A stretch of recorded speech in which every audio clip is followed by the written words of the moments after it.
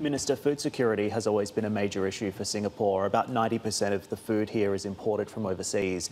Is there any risk of a food shortage at this point?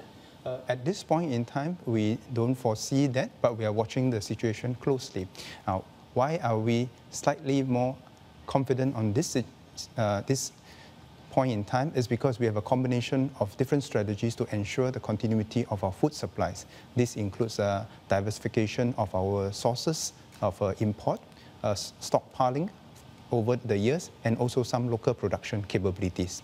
Now, what is most fluid at this point in time is the diversification strategies, because as different countries and different parts of the world get progressively locked down, we have to constantly review our supply lines to make sure that before a particular supply line is even terminated or disrupted, we have to open up new supply lines to bring in the necessary products and produce for Singapore.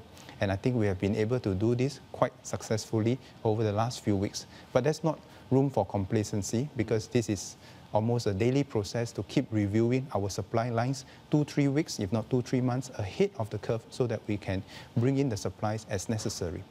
Now, the stockpile that we have built up over the years have allowed us some degree of resilience, because it buys us time, even if there's a short-term termination of any particular supply lines.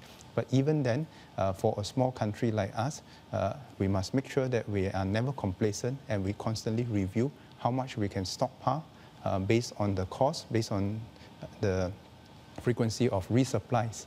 But one of the last things that we need to do well is to make sure that we have some domestic production capabilities so that can augment both the stockpile and the diversification strategies. And when the circuit breaker measures were announced, we saw many Singaporeans rushing to the supermarket to stockpile supplies. Obviously, the government's very keen to not see that type of behaviour continuing.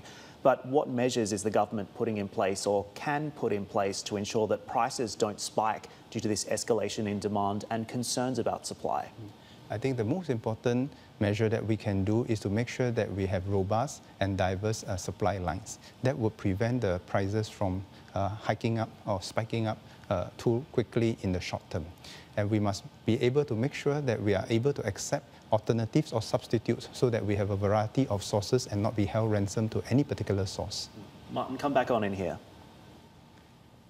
Minister, yes, thank you. I'm wondering what your thoughts are. I've heard anecdotal evidence that hawkers in Singapore are finding it so difficult to get eggs.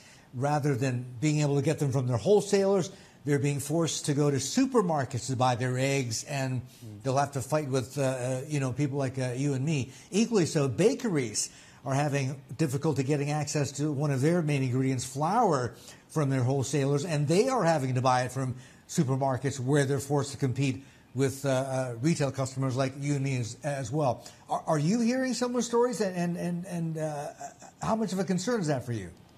Martin, I don't think that is a correct representation of what we are seeing at this point in time. Certainly, there are some disruption to parts of the supply chain, especially for some of the small retailers. But I think by and large, at a macro level, the supply of eggs, carbohydrates, and proteins for Singaporeans are largely intact. And that's part of the reason is because our large retailers or suppliers have been able to continue to access their supply chains quite smoothly at this point in time. So they might have to shift between the retailers, but overall, at the macro level, we are not facing a shortage at this point in time.